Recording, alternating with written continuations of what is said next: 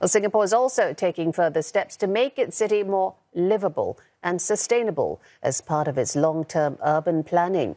The National Development Minister has shared plans to expand district cooling systems to more places in a bid to cut the country's overall carbon footprint.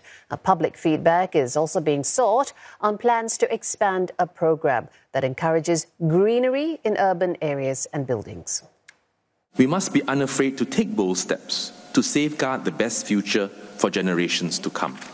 This means thinking about not just our needs, this means not just consuming resources for our current generation, but thinking about the future generation, planning for them, keeping resources and stewarding resources so that we hand to them a better and more robust Singapore than the one that we inherited.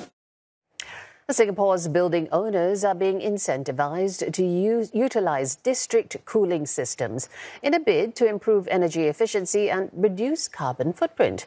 Analysts whom CNA spoke with say that besides freeing up valuable commercial space, these systems can also save around 30% of energy consumption.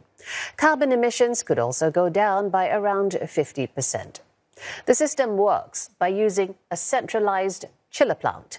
It will pipe cool water to surrounding buildings and deliver warmed water back to be re-chilled. Such systems are used in several buildings at Marina Bay, Punggol Digital District and Tengah. The improvement in district cooling energy efficiency can lead to significant savings in carbon emission. In this case, again, it's about in the range of about 20 to 50%.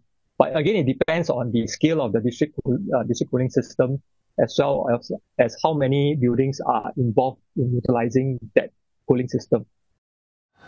When spaces are needed to support centralised cooling infrastructure, it will be considered bonus gross floor area. It will not count towards what was allocated for the site by the Urban Redevelopment Authority. The bonus space is capped at 10% beyond URA's approved plans. Developers will also be able to repurpose any space previously used for chiller plants. You can free out a lot of this space which is currently used as a chiller plant and some of the machinery like cooling tower and so on. All this space then can be free out for commercial use and other usable kind of space. Also in the pipeline are plans to improve high-rise buildings to better connect the urban landscape with the environment. The URA is seeking feedback from industry professionals, academics and nature groups to help achieve this goal. The new plan expands on the current Landscaping for Urban Spaces and High-Rises program. Nasyrah Rohim with more. These sky-high gardens are one way developers incorporate greenery into buildings. That's under the Landscaping for Urban Spaces and High-Rises, or LUSH, program. It's a scheme that spells out requirements and incentives for greenery and communal spaces to be included in buildings. Architect Chan Soo Kian worked on a Queenstown public housing block. He explored different ways to add more green features and suggested giving more space for different types of plants. One possible way to encourage more biodiversity would be to mandate larger sky planters. So instead of just doing vertical greens which need more maintenance, if certain larger planters are not counted as floor area, we could encourage planting of certain species of trees on the facade, beyond just planter boxes in the balcony. Authorities are planning to update the LUSH program. This may include guidelines that will suggest ways to improve the variety of plants in high-rise buildings. These seek to enhance biodiversity in homes and offices. The Nature Society says there's a limit to the types of trees that can grow on rooftops, as it can only hold a certain amount of soil and the trees can't grow too tall.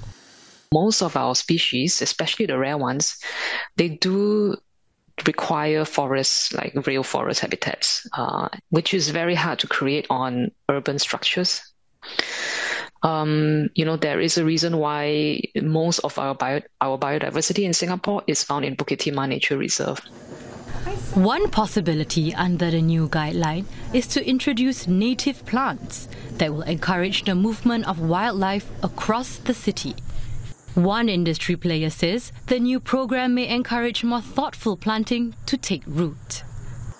I think they're expanding to giving extra incentive to encourage owners to be more creative in terms of adding diversity to the type of greenery, biofaunas or plants or whatever, adding to the greenery so that she can make the space more close to the environment rather than just putting green wall.